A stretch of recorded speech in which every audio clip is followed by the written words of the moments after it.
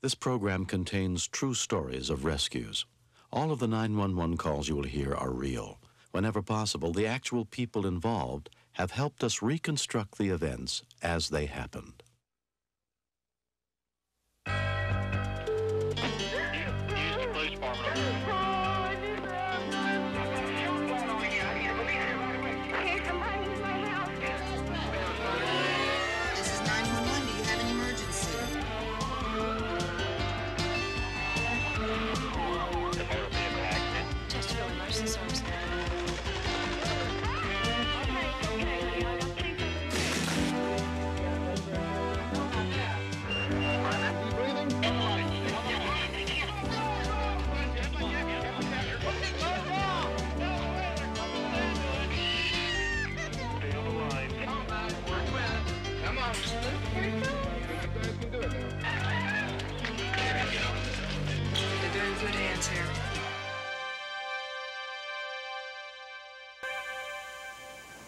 For thousands of years, people and animals have lived together, sharing love and loyalty, food and fire.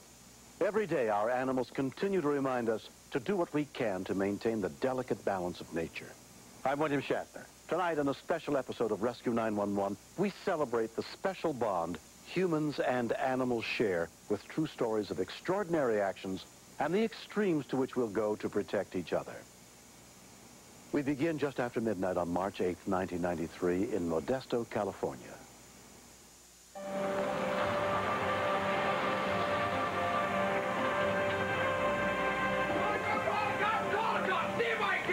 A woman had phoned stating that she was having a peace disturbance with her son and that he was possibly high on drugs and that he was acting violent. Modesto Police Officer Rick Popp was the first on the scene. Great! What do you want? I discovered that he was in an agitated state, was screaming at me to leave. And at that time, I saw an elderly woman waving her arms, saying, come in, in a very nervous, frightened voice. Can I talk to you out here? He said, I'm not talking to you anymore. Attempted to close the door, and at that time, I took it upon myself to confront him. Get out! At first, I couldn't tell what he had in his hand. Get out of here! Then I realized that he had a knife. Drop the knife, Rich. Drop the knife, Rich. He said, get out of my house, get out of my house. Drop it!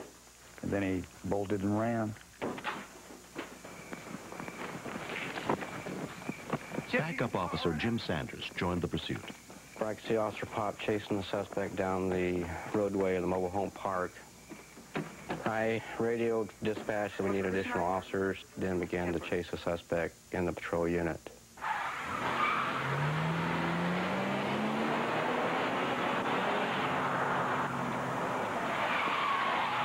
He held the knife out in front of him, threatening me. Drop the knife, and then he Rich. bolted back to where he'd run from. As we were chasing him, I was becoming more concerned with the safety of anybody that he'd run across. Drop it, now! Drop it! I got out of the patrol unit with my weapon drawn, yelling for him to stop, and also dropped a knife. At that point, I felt if he did not comply with our orders that I was going to have to use deadly force against this person. When we continue, I was thinking, all right, he's throwing the knife down, let's end it, send Duke. As Duke was running toward him, he turned, and he still had the knife.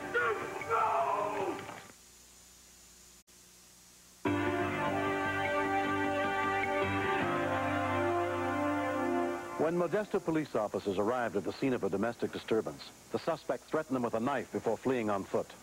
Additional backup units en route included Canine Officer Gene Ballantyne and his partner of 4.5 years, Duke.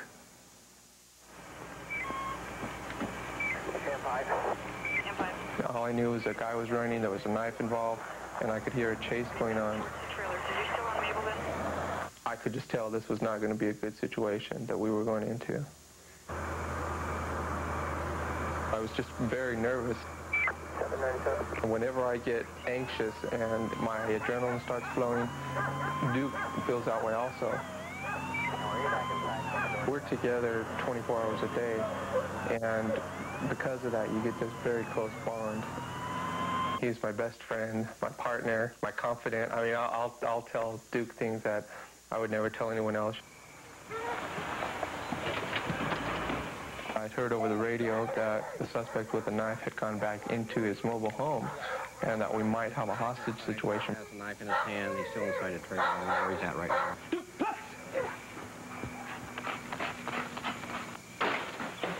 Get out of here! Leave me alone! He was out of control. John! I was thinking, should I send Duke? Should I do it now? And I just knew the guy's got this knife. Let's hold off. Let's just wait.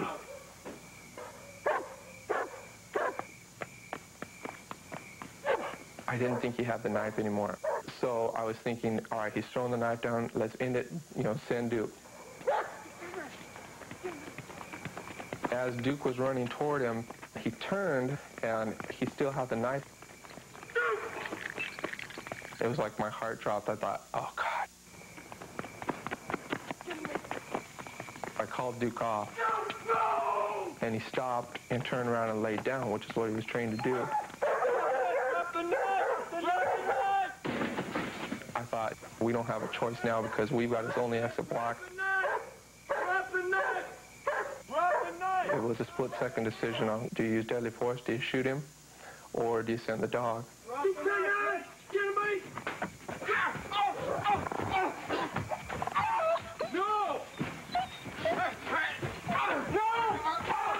I charged him and then physically restrained him, knocking the knife from his grip. I could hear Duke kind of whimpering. He had gotten to the bottom of the stairs, and he was just kind of laying on the sidewalk. Duke? Buddy, you okay? I went to grab Duke, and then my hand slid around the left side, and I came up with just this handful of blood. Okay, it'll be okay, bud. And he kind of licked me in the face. It was like, God, he's telling me goodbye. I was thinking, man, I don't think we're going to make it. K-9 Officer Ron Cloward had also responded to the call. Ron, the dog's down! It was heart-wrenching, knowing that the dog had been stabbed, not knowing how serious it was. It could have been my dog, it could have been me in that situation. Easy. We know that our dogs are there to take the ultimate sacrifice so that an officer doesn't have to, but when it happens, it hurts deep down inside. Some help out here, please! We got the first aid kit out of the trunk of his car and started wrapping bandages around the area of where the wounds were at. Boy, good boy, I'm so proud of you. At that point, I was just thinking this was probably the end. There's an ambulance coming. He was just laying there with his eyes open, and it was so sad. I picked him up. I said, no, we're not waiting for anybody. Let's go now. Duke was rushed to Modesto's veterinary emergency clinic in critical condition. I was just, do something fast. They were trying to figure out how many times he'd been stabbed, where he'd been stabbed. Stabbed on his left side. We just knew that he was bleeding a lot, and he wasn't making any moves at all. Well, it's a pretty decent wound. 2 deep stab wounds had punctured Duke's chest, cutting through lung tissue and major blood vessels. It was like he didn't even see me there, and that was the first time I ever experienced him not even realizing I was there. You can see how bad he's bleeding. It may not have changed yet, but let's take a look at it. Although Duke was stabilized, after 2 days, his condition had deteriorated so much he was transferred to UC Davis Veterinary Medical Teaching Hospital and put under the care of Dr. Janet Aldridge. He developed difficulty with breathing, and he was becoming very anemic. In my opinion, he was very likely to die within the next 12 hours. Well, I was watching because he... Although Duke was on medication and in an oxygen cage, his condition was not improving. He was alert and not resting until Jean was in the room. I could see by monitoring devices that when Jean was with him, the dog was more relaxed. His blood pressure dropped, and that he went to sleep. Better and better, Jean. That's amazing. So we invited Jean to be hospitalized with him. For the next 7 days, Jean never left Duke and even slept in his cage with him. We've relied on each other through our whole career. He relies on me for his safety. I rely on him for my safety. And Here you just done this for me, and it was real important for me to try and do something to help him. This says, to Duke, get well soon. You're a hero. We love you. The community support was amazing. It says, I hope every day another box would come, and it would be just full of mail for Duke. There were get well cards from people that had drawn pictures and said, you know, get well, Duke, we love you, come back home. And I read every single one to him. It kept me going, and I think that kept Duke going too. 2 weeks after the stabbing, Gene got his 30th birthday wish. Duke was finally well enough to go home. All the nurses and doctors from the hospital were there, and we just had a huge party. They gave Duke a little diploma for being an outstanding patient in ICU. It was neat. It was a real neat thing. Again, that's Corporal Ballantyne and the Modesto Police Department and their dog Duke. Duke is retired now, I hear, and enjoying a life of leisure at home, but his boss still has to work. Duke's become kind of a local hero. He hates retired life. Lays around the house now and does nothing but just get fat and think about poodles, but right now he's doing excellent. Thank you very much. The suspect who stabbed Duke was subsequently found guilty of multiple felony charges and sentenced to 11 years in jail. Just to see a happy Duke again and to see everybody giving him all this attention and all the support, I'm like a proud papa. That's my boy. He done fine. He did a good job. He saved a life that night, and I think he deserves all the attention that he can get. Corporal Ballantyne, thank you very much. Thank you, Duke. We want that to go in his trophy case. We heard he's got quite a bunch of trophies. Next. I'm telling myself you can't just not use your head and run down there into a burning home just to save an animal, but my mind was telling me one thing and my heart was telling me the other.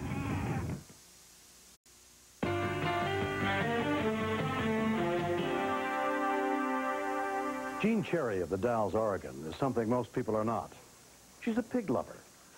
From the moment Jean met Wilma, the pot-bellied pig, the porcine pet stole Jean's heart.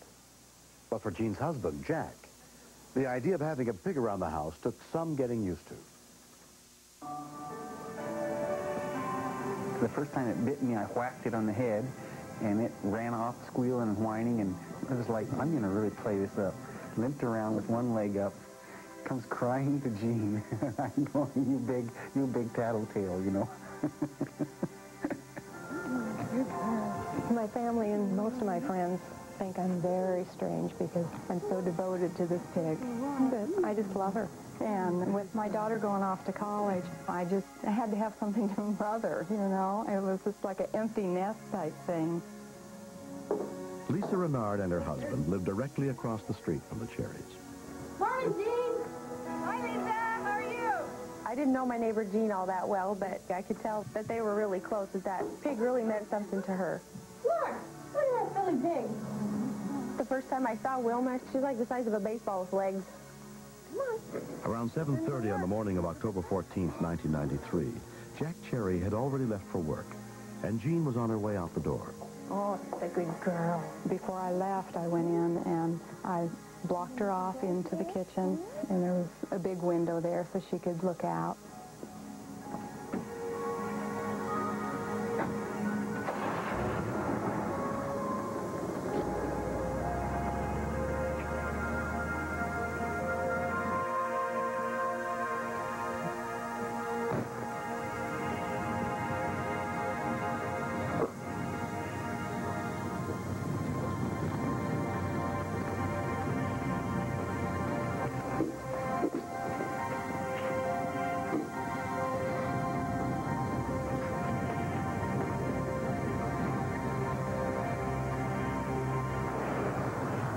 I came home for lunch, and I noticed that I could see steam coming off of my neighbor's house, but I just thought it was because of the rain.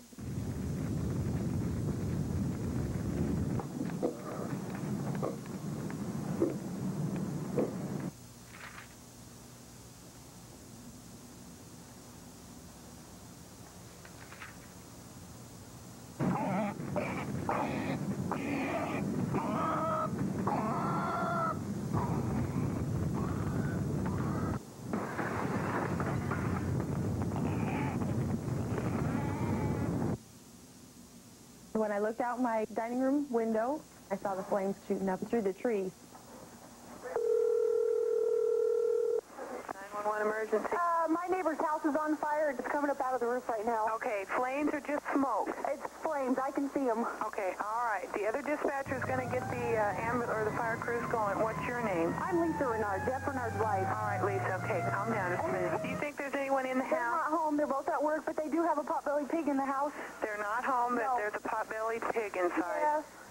Nyla Hill had been a communications operator for 2 years. I love animals.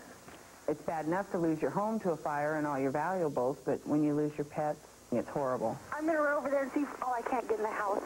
That's not cool. I won't do that. Okay, all right. See if one of the doors is open, but I don't want to go near the Okay, Lisa, don't get... I mean, if you can see flames out of the roof already. I can. Okay. And there's cars driving by, so you're going to get more calls. Okay, it's not going to be safe for you to go in the house. I know that. We'll let the fire crew know that there's a pot-bellied pig in the house. Okay. All right, thanks for the call, Lisa. Bye-bye. The Dalles police officer, Jeff Mason, was on patrol less than a mile from the house. I heard a structure fire being dispatched, and there was a pot-bellied pig trapped inside.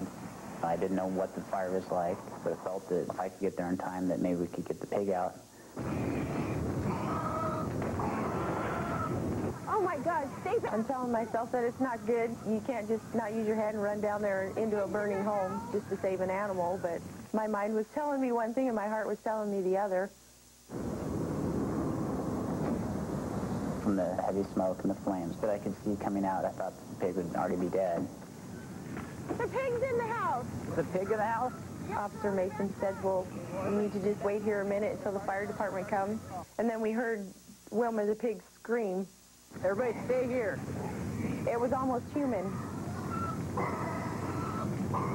Hearing the pig squealing in there in distress, I couldn't have stood by and just, let the pig die. The door and the doorknob was cool, and that told me that there were no flames right on the other side of the door.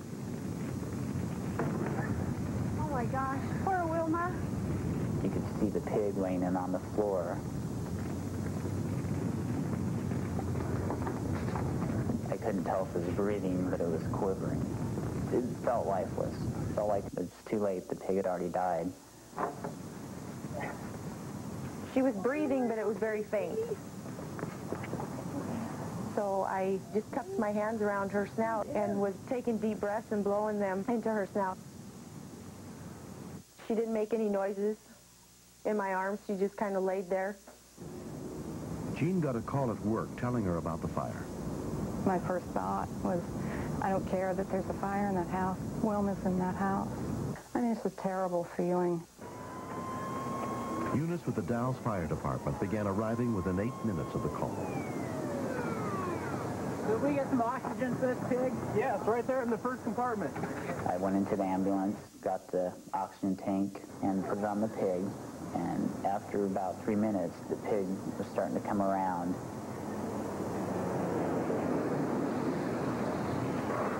I pulled up, and I just bailed out of the car, and of course the firemen were yelling at me. And that's when Lisa yelled at me and said, I have Wilma over here. And then it didn't matter.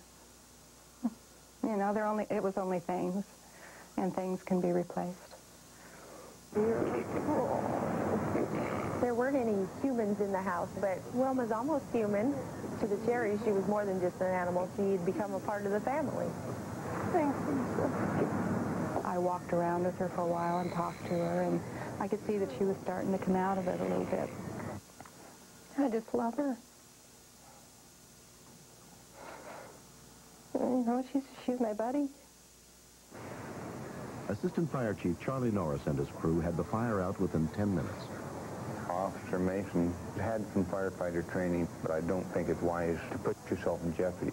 I mean, the cold, hard truth is fire kills. An investigation subsequently revealed that the fire that burned the Cherries' house was caused by a damaged electrical cord. The big thing is being careful with your electricity. Boy, I tell you, we always thought we were pretty common sense about that, but as we learn, it can really bite you. It's a hero. Go on. I think the heroes in this story are Lisa and Officer Mason. I mean, he didn't have to risk his life to go in and pull out a pig. You can do it. Come on. The word quickly spread throughout the fire department and the police department, and quotes of "you saved the bacon" and "pig saves the pig," and somebody's made up a rubber stamp that everything that goes into my mailbox at work, somebody stamps it with this pig. And she figured out how to get it. He risked his life for us. He did a real nice thing, and I sent him a card that had little pigs on the front, and it said, "I'm so glad you're part of my family," and signed it Wilma. I'm sure he got razzed for that, but I just wanted him to know that we really appreciated what he did. Next. I wanted to do as much as I could for her. Lays down. She's my friend, she's my buddy. I would just be lost without her.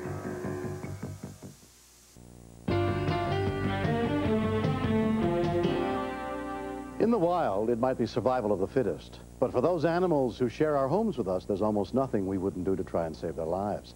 This story is not a recreation. It's a look inside one of the world's leading animal care facilities, the University of California at Davis Veterinary Medical Teaching Hospital, where they never know from day to day what might walk, trot, or slither through their doors. Walk her up and then make a nice gradual turn so we can see what her gait looks like. A lot of people would think that the best part about being a veterinarian is helping animals, but I would have to say that probably equally as rewarding is helping people and not underestimating the role that an animal plays in someone's life. To see the owner's happy face is very fulfilling. We're trying to locate where the air leak is in the chest. On July 30th, 1993, an 8-year-old poodle is prepared for lung surgery that will be performed by Dr. Claire Gregory. Sophie was diagnosed at her own veterinarian as having a breathing difficulty, and when they took radiographs of the chest, they found that the chest was full of air. She had complete collapse of both lungs, and so for her to survive for a long period of time would have been questionable. So the plan today is to open her chest down the middle, look at both sets of lungs, cover them with saline, with fluid, and just like checking a bicycle tire for a leak, we're going to put the lungs underwater and look for the bubbles. Sophie's owner is Laura Dulles. Dr. Gregory told me that this was a risky surgery. It was very hard to think that I might never see her again. 1, 2, 3. Surgically, we better find the leak in the lung and either repair it or remove that portion of the lung that was leaking. Stand by with the fluid. Okay, we're ready.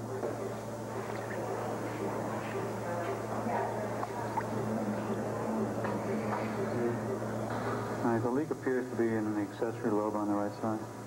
Yeah, we just have to find it. Yeah, let's section some down a bit. There it is, right there. See the ball? Uh-huh. That's it. Right there. There it is, right there, with the bubbles coming up. See the bubbles? The surgery went well. Oh, that's wonderful. And we did. When he told me that she'd be okay, and that I'd have a few more years with her. You know, I really don't ever think I've been quite so happy and so relieved in my life. It appeared just to be one lesion, and we were able to remove it. There was no sign of cancer, infection, or anything like that. Oh, this is such wonderful news. Thank you. You bet. So I'll come in and see her this evening then? That's fine. There she is. Oh, my baby. Hi, sweetheart. Hello, Sophie. Oh, hi, baby. I'm amazed. I mean, I just sort of expected to see sort of a little puddle here. I knew I was attached to her, you know, but I had no idea how attached to her. Ever since Sophie was a little tiny puppy, when she would get nervous or whatever, I would sing the Sophie song to her. Oh, even the doctor's here. Sophie, Sophie, Sophie,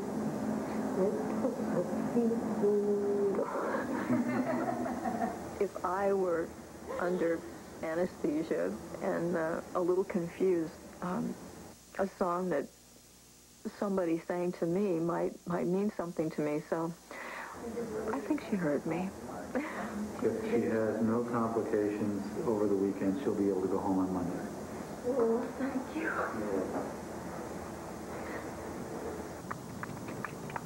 Debbie, a 1-year-old filly, is brought in by her owner, Mary Armstrong, and put under the care of Dr. Sally Vibrett. About 2 months ago, she developed severe colic. We diagnosed that her colon was twisted. We took her to surgery. And there was about a 3.5-foot section that had twisted and was dead that needed to be taken out. Post-operatively, Debbie did great. But last Friday, Debbie became colicky again. She lays down and rolls. She shows signs of abdominal pain right now. She wasn't getting any better. So the prognosis was not good, and that's when they started to advise me that maybe I ought to start thinking of what I want to do if she is not going to pull through this.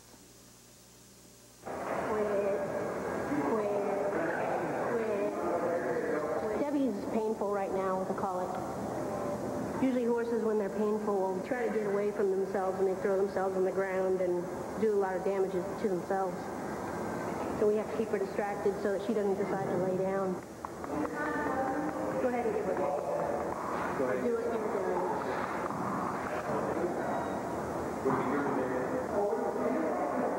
She's already paid several $1,000s to have the original surgery. She really can't afford to have us do any more surgery on the horse, so we offered today an option of doing laparoscopy, and so later on today we're going to go... I wanted to do as much as I could for her.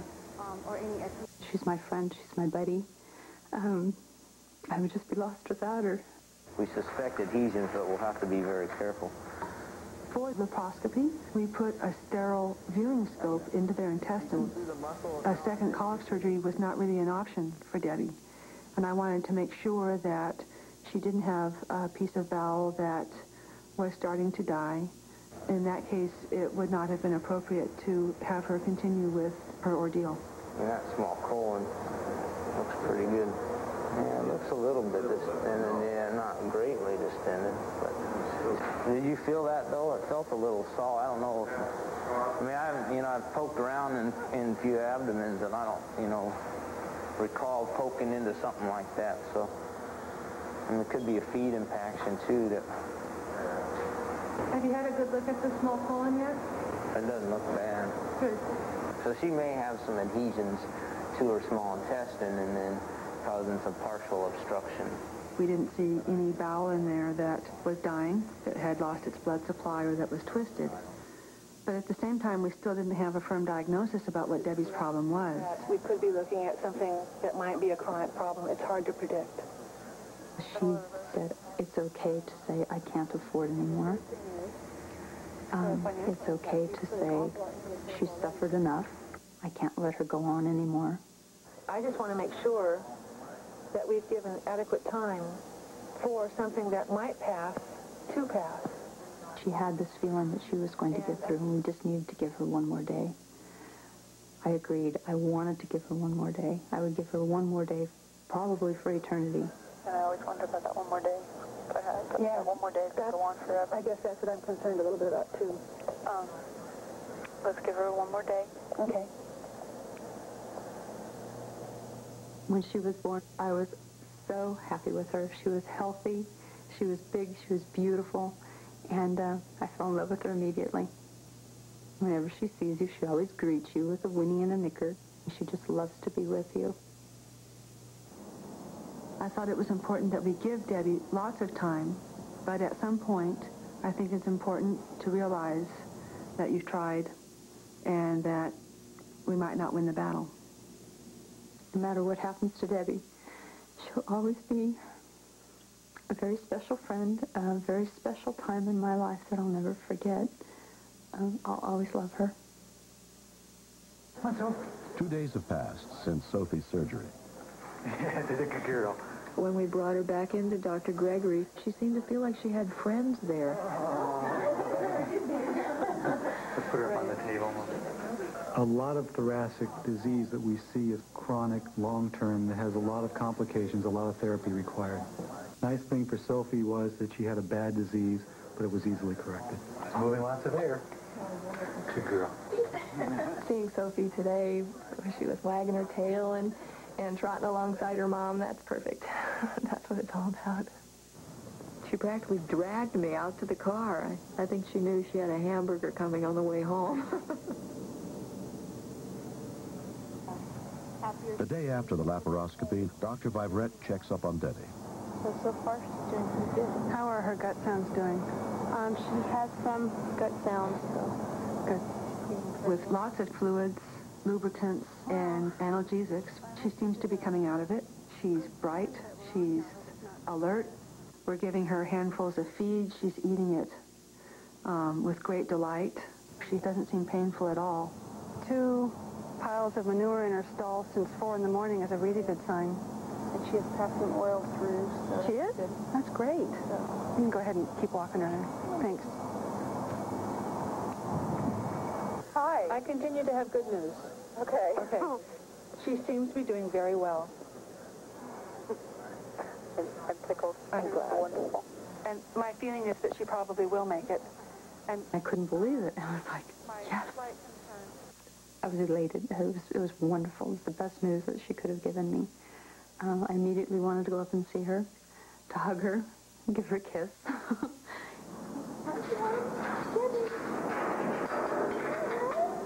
There's your mom. There's your mom. She came to see you.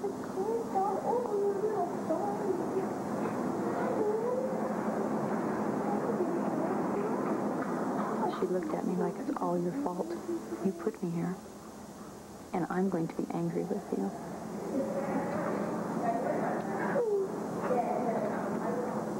It kind of tugs at your heart, too. It's like, well, I'm sorry, but I'm just bringing you up here to get better, you know, and you can't explain that to animals.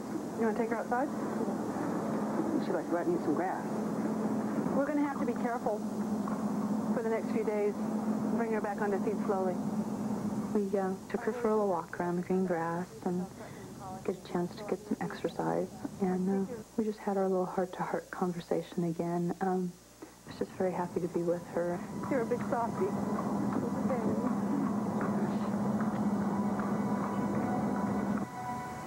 6 months later, Debbie has completely recovered from her bout with colic. We've just started training. She's coming along very well. She's got a good attitude. She likes people. You always turn around. She can be fussy, but that's what we expect for a 2-year-old. What do you like best about her? She's alive. She's alive. Yeah. I think Sally, not only is she a wonderful doctor, but she's a person from the heart. Nicely. Come on. My life would have a big hole in it if I didn't have Debbie. You did it with your thin spot. Yes, you did. She's really wrapped herself around my heart, and I'll always love her. Let's go. Come on. Sophie is not expected to have a recurrence of the lesion that was removed from her lung. Everyone that we met at the hospital, it was completely obvious that they cared tremendously about the animals. Go slow, Sophie. Come on. They weren't at all surprised by how attached I am to Sophie. This seemed to be their everyday experience, was with dealing with people who love their animals as desperately as we love Sophie. Such an excellent little beast. She looks amazing all this happening. She's a wonderful little spirit on this planet. She certainly makes all my days brighter, but I think she makes everybody's day brighter. I think we're all better off to have Sophie here. We do love you. We're very glad to have you home. Very glad to have you home. Yes. Next. Just around, but I've got a trap puppy down here. What? About 8 weeks old. If anybody out there is listening that you think you can help with this little trap puppy, maybe there's somebody out there that knows what to do. The puppy's there.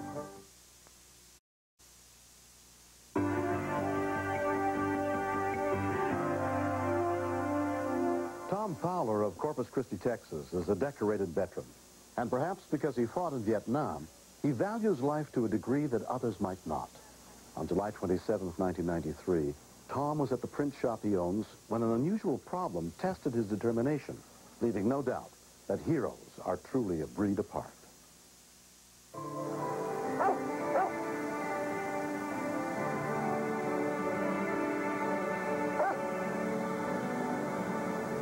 I am a dog lover, and these strays running loose makes me feel pretty bad. People should know that animals cannot fend for themselves, that they get in trouble when they're left alone. This particular day, I had been watching a mother and 3 puppies. About 45 minutes later, she was looking towards a sewer opening, and she only had 2 of the puppies. These are wild dogs, so the minute you start to walk towards them, well, they run from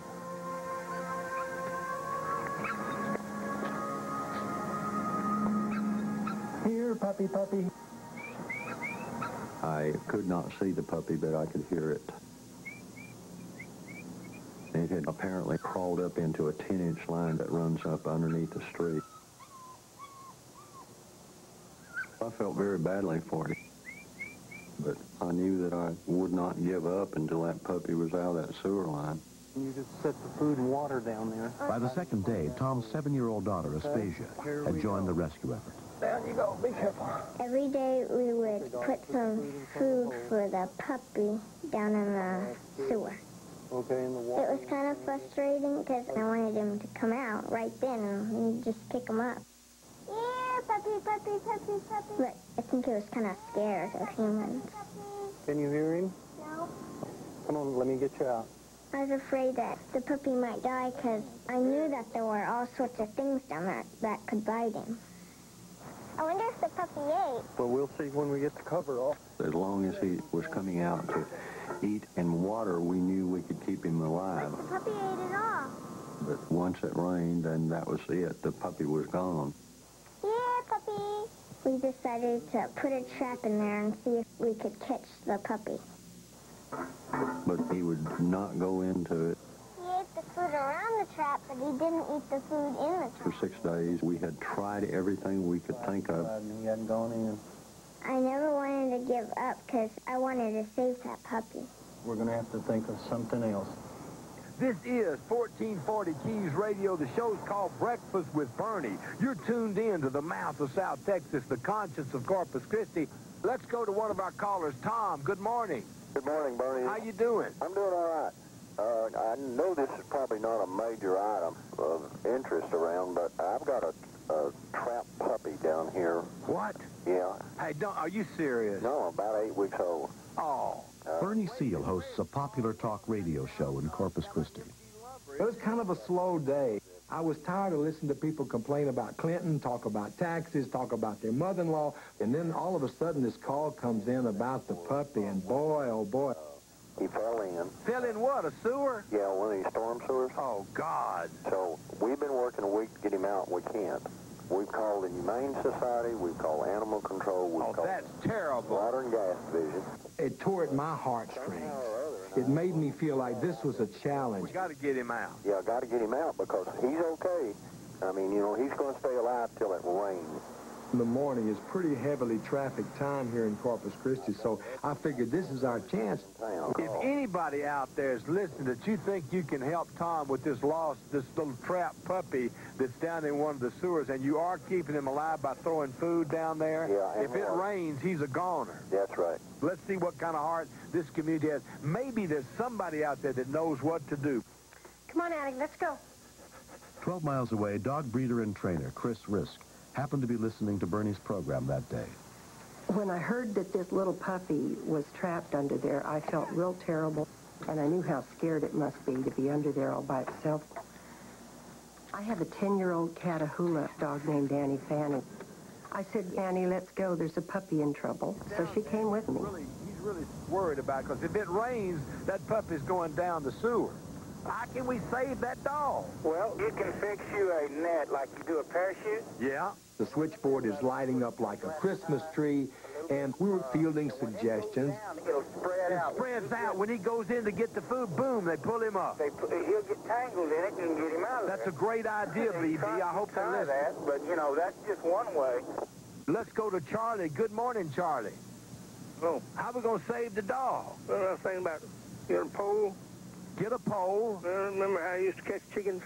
No, how? That loop on the end of this pole. Yeah. You get to the puppy. Yeah. Get around it. and then pull the snare. Right. Different people were calling in about traps and snares and things that I knew from being around dogs would not work. And I was getting pretty worried.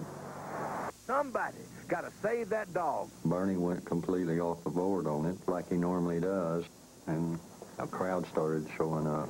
Hey, Waylon, what's happening? Listen, I just want to tell you that whoever gets the dog out, after they get the dog out and take a shower, yeah, if they come to Saturdays, they get a free hamburger. All right. Thanks, Ernie. Okay, Waylon. A man whose generosity knows no bounds. We got to save that. This is really exciting, y'all. When we first got there, everybody was standing around. I'm Tom. Glad to meet you. Glad to meet you. The puppy still there? The puppy? I told them, my dog Annie Fanny will retrieve just about anything I send her for. And they all looked kind of skeptical. You think Annie can get him out? Well, she'll sure try. However, it was worth a shot. We'll be real careful, lower her down. There you go. Good girl. Good girl, Annie. Okay, Annie. All right. Get the baby. Go get the baby, Annie. Good girl. Go. Go get that baby. Go. Good girl. Go on. Get it. I can't hear her. She's all the way in there. Do you see the puppy over there? We popped the sewer covers across the street. Over here. Okay, look for him. He may be coming through. I am still a skeptic. I did not believe that dog would bring that puppy out. Well, I hope she does get him. I still don't hear her. No. Can't see her. I can't hear her. She's gone. Oh, there's her tail. Look, look. Here she comes. Look. Oh, There's her tail. Oh, look. Here she's backing up. Here she comes. She's coming. She's got the puppy in her mouth. Hold it. Hold on. I really couldn't believe it. She had that puppy in her mouth. Everybody thought it was wonderful. Everybody was applauding. I couldn't believe how cute it was. We got Annie Fanny up, and she was grinning and wagging her tail like as if she knew she had done something really good. And I was very proud of her. Yeah, he's a pretty one. Being a dog handler and a dog breeder, I've seen many feats and acts from dogs, but I was not aware that there was a dog that would do something like that. Good girl, Annie. Good girl. She's the real hero. Good girl. Can you believe it? The puppy is out. He's doing great. Boy, Tom had been working a week to get the dog out the sewer, and we had finally done it. Good morning, Tom. What happened? We've had all kind of people here. Now we got a puppy, male. Yeah? We need a home. Oh, gosh. What are we going to call it? I don't know. Paul wants to name the dog Stinky. That might be cute. Yeah, whatever. The important point is that we got immediate response after you announced. Oh, that is so, I am so proud. I was thrilled to death that I could do something to help, because that makes me believe that we're doing a service to the people that we're talking to out there. Can you see them? Animal control officers searched the neighborhood for the rest of the puppies. Oh, I hear them. They're underneath here. You can hear them. Unwanted animals in America are a real problem today because people will not spay and neuter their pets. Over 20,000 were killed last year in Dallas alone at one shelter.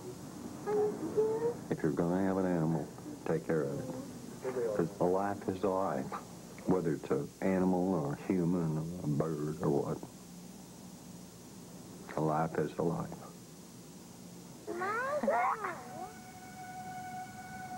Oh, he got it! After being treated for a rat bite, the 8-week-old puppy was adopted by Becky Murrow, who works for Bernie, and her 2 young sons. Just play some more. Let go. We're looking for a puppy for quite a while, and this one just happened to fall in our lap. So, like God said, here's your puppy. This one's for you. Come on. I can't imagine our life without him now. He brings a lot of happiness in our home. Whenever I lay down on the grass, he comes and licks my face. He's a very special dog to me in my family. He's very special. Oh, here he comes. Hi, Becky. Marcus and Manuel. The most unique thing about this entire story is that Annie Fanny went into a 10-inch drain pipe, picks the puppy up in her mouth, and brings her out on command. Hey, boys. Look. Look who's here. She should be the hero dog of the year in America. Tail still. Come on, his tail's all healed up, too. Come here. I was a little disappointed that I couldn't keep them because I just like dogs a lot, and I know I can't have all of them. No, she likes you to do that. I think I'm very lucky just to have a dog of my very own. I love Rimshot, and I don't know, never want to leave him. Never. All right.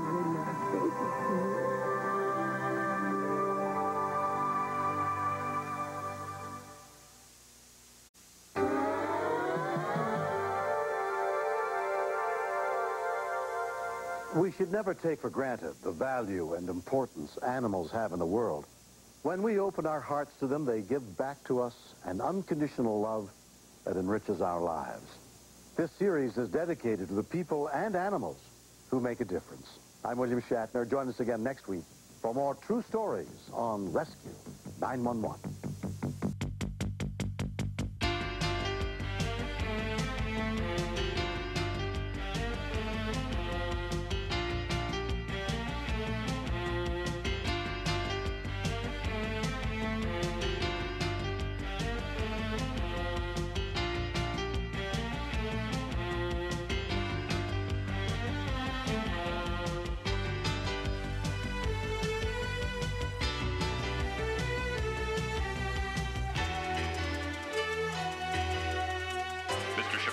Step out of the car, please.